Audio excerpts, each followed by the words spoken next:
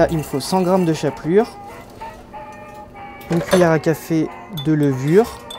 De levure boulangère, c'est mieux. Ça va permettre aux pancakes de gonfler après en cuisson. On va aussi également faire fondre le beurre. Et on peut déjà casser 3 gros œufs. Donc avec les œufs, ça va donner une pâte grossière. Ça ira mieux quand on mettra le lait. Donc là, le beurre est fondu.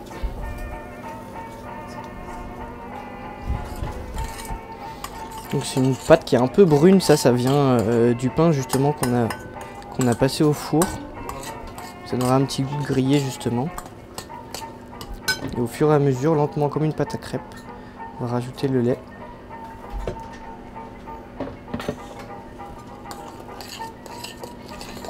Et étant donné que c'est de la chapelure de pain, elle va avoir tendance à absorber rapidement le lait.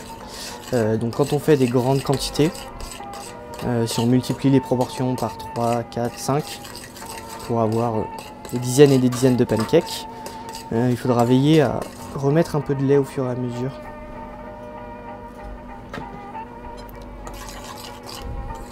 Et il faut que la pâte elle ait une consistance un peu épaisse, notamment si on a mis trop de lait par exemple.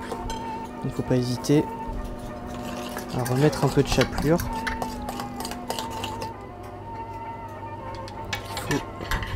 Bien graisser. Alors bien sûr on peut le faire avec un pinceau aussi. Là je mets de l'huile de tournesol. En fait c'est une huile assez neutre du coup, mieux que de l'huile d'olive. On voit que la pâte est un peu imbibée, que ça colle un peu. On peut rajouter un chouïa de lait.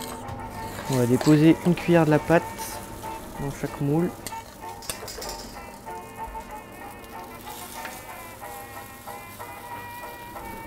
On aplatit avec le dos de la cuillère, ça remplisse bien. On va aussi pouvoir choisir la taille des pancakes, si on veut des gros, si on veut des tout fins.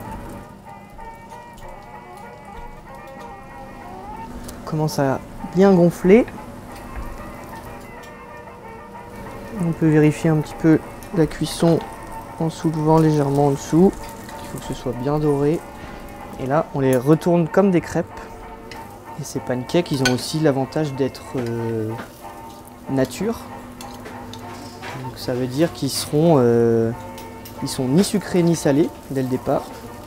Donc on peut les agrémenter de ce qu'on veut. Ça peut être aussi bien une petite tartinade de poivron que la confiture, que de la pâte à tartiner au chocolat.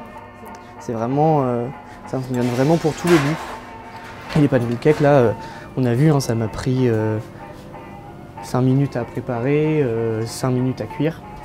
Pour le matin, au petit-déj c'est parfait, pour le goûter des enfants c'est parfait.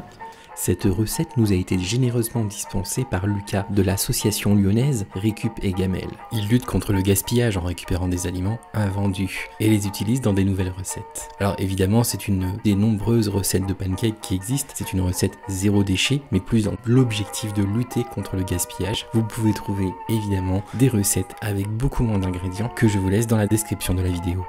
Si vous avez des nouvelles idées qui pourraient améliorer la recette, alors faites un retour dans les commentaires. Si cette vidéo vous a semblé aussi fine qu'un pancake, alors je vous invite à vous abonner et je vous dis à bientôt pour des prochains tutos.